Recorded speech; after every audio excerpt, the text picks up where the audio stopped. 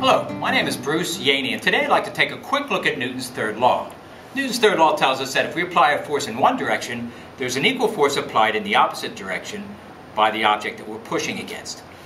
So it shouldn't be too hard to understand. If I have a scale, for me to use the scale properly, I apply a force on one side. There has to be something that I'm pushing against on the opposite side. For example, if I put this down on the table, I push down on the scale. The table underneath it is actually pushing up against the bottom of the scale, and that's why I'm able to get a reading. If I push down harder, the table resists that and it pushes up harder. And so I still have an equal amount of force going down and an equal amount of force going up. Whatever force I apply against the object is then pushed back with the same amount in the opposite direction. Whether I use this type of scale, which is compressing, or whether I use a spring scale where I'm actually stretching a spring, it doesn't matter. If I hold one end, I can't get a reading unless I apply a force in the opposite direction. So if I pull on this side, pull up, I have to pull down on this side for me to be able to get a force.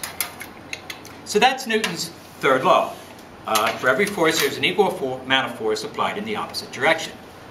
Newton's third law also talks about action-reaction. Now sometimes Newton's third law can be obvious. The action and reaction of this balloon is fairly simple. I've filled it with air, and if I were to release it, the air is going out in one direction, and the balloon goes in the opposite direction. Action and reaction. Sometimes the reaction's not so evident. For example, if I put a line in the floor here, and I want to jump,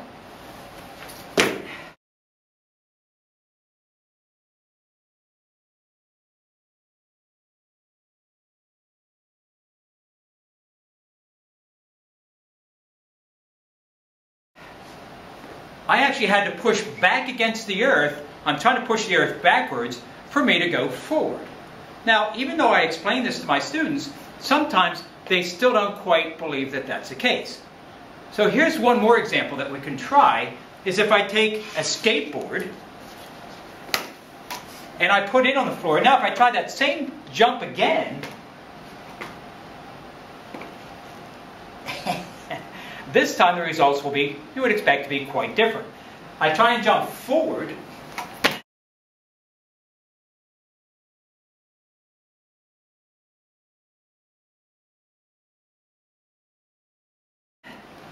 and I can't, because I'm not able to apply enough force backwards. I've had kids try this year after year after year, and I simply can't get over this line. They say jump up and then go forward. Well, you can't do that. You can't go forward unless you can apply that force backwards. There's a lot of examples that we can use for Newton's third law. One of my favorites is simply to use a car, like this, a little motorized car, and turn it on. The car goes forward because the tires are applying a force backward. He talks about action and reaction. Well, we can see the car going forward, but what we don't see is that it's actually trying to push the desk backwards. So a simple way to see that is to take some pencils, spread them out on the table a little bit, and if you take a piece of cardboard and put it on top of that, it moves very nicely, very easily. And so now if I put the car on top of this, I would then ask my students, what's going to happen? And some of them will tell me the car will go forward, some people will tell me the cardboard would go backward, and some people will tell me the car will go forward, the cardboard would go backward. So we're going to see some of both. So I guess the easiest thing to do is turn it on. That is Newton's third law.